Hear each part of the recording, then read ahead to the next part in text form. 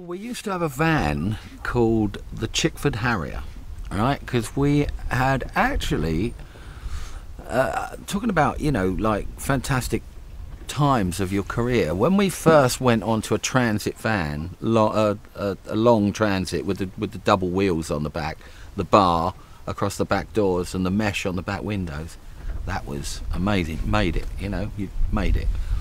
Anyway, we had too much gear in the end because we were getting quite big, so we had to take on like this old van, and I can't remember the make of it, but it was bigger and fatter. It was almost like a, you know, it was a sort of a small lorry, and it was called the Chickford Harrier.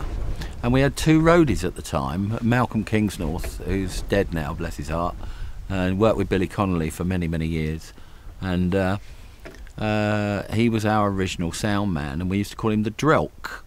And we had this other guy called Slug, and Slug would come up with all these kind of things of when a rhino meets a rhino going through the rhino,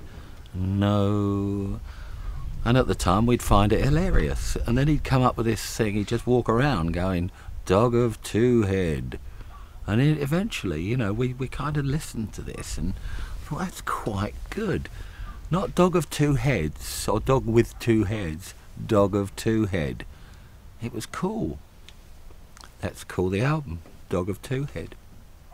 That's how it came about. And what a picture, and what an imagery. It was fantastic. Now you left Pie and went to Vertigo. Vertigo at the time was a very new label. How did your involvement come about with it? I don't know. I never really took any interest in that, really. I mean, as long as we had a record label, Pie was great, and we had a lot of success there.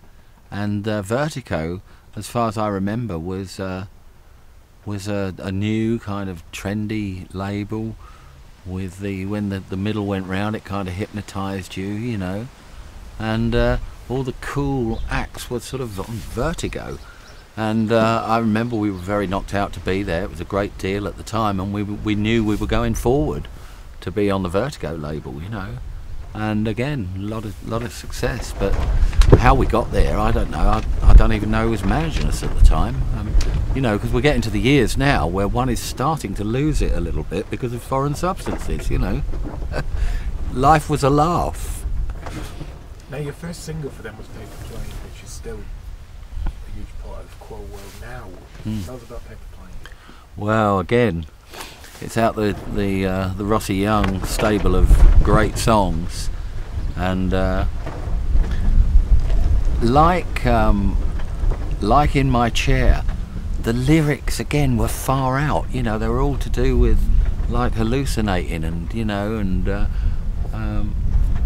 largely true. You know, talking about the Deutsche car, and we had this big Mercedes 600 Pullman. You know, and just reflecting on the times that we had, and the pace of the song and the energy in that song.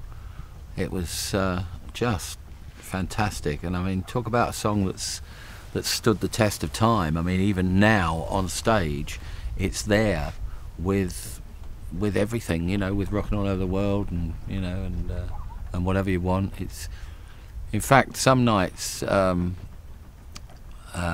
Paper Plane, we don't do it all the while, but when we do, God, it just tears the place up. And as soon as you start hitting that song on stage, it's an immediate turn on when it all kicks in. Incredible.